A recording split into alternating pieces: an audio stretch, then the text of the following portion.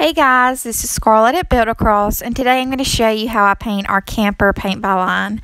This is in our kits that we offer, and we offer 4 different sizes, so you guys can choose whatever size that you would prefer.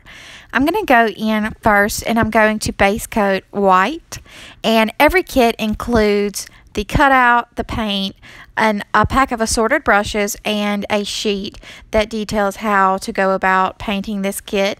And on the second sheet, it actually has an outline of this cutout that is numbered, so you can actually just follow that, and I have the numbers that coordinate with their colors, so you can just kind of follow it that way. It's very self-explanatory and very easy.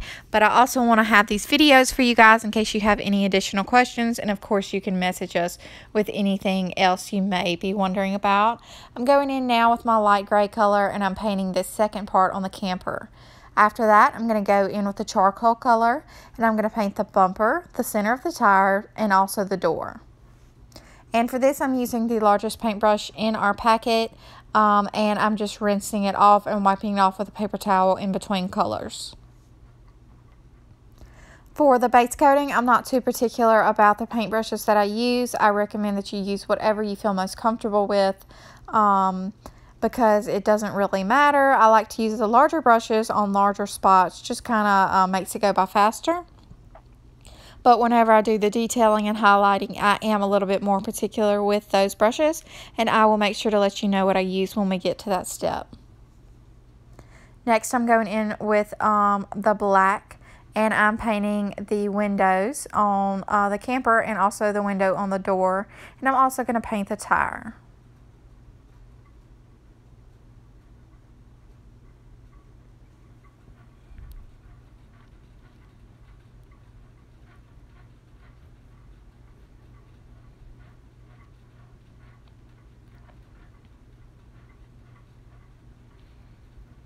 Now I'm just rinsing that brush off to use for the top part of the camper, which I'm going to be painting turquoise.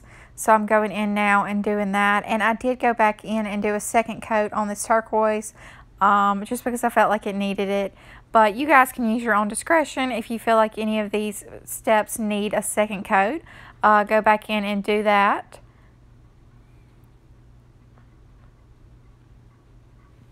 Next, I'm going to go in and paint the flags on the camper, and I'm actually looking at my guideline for this to see which colors I'm going to use. I'm going to use lavender and the light green, so I'm going to go in first with the lavender and paint every other flag. And I am using a smaller round brush for this step, just to be able to get in the tighter parts of this flag. Now I'm going in with the green, and I'm going to paint the rest of the flags.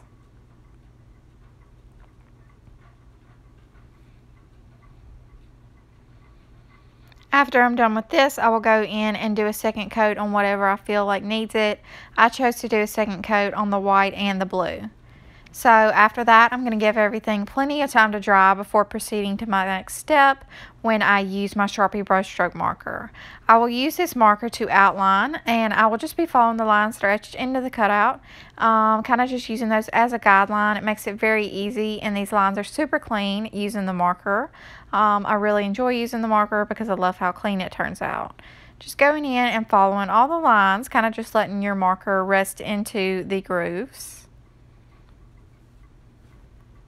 And then after that, I will go in with the number 4 round that is provided in your paint kit and some white paint, and I will just highlight everything. Of course, I recommend that you skip this step if you don't feel comfortable with it, but it will look fine without it. But I chose to go in with it to brighten everything up. And whenever I'm highlighting, I recommend to just kind of follow the curve of the cutout. I hope you guys enjoy this tutorial and enjoy these paint kits, and have a great day.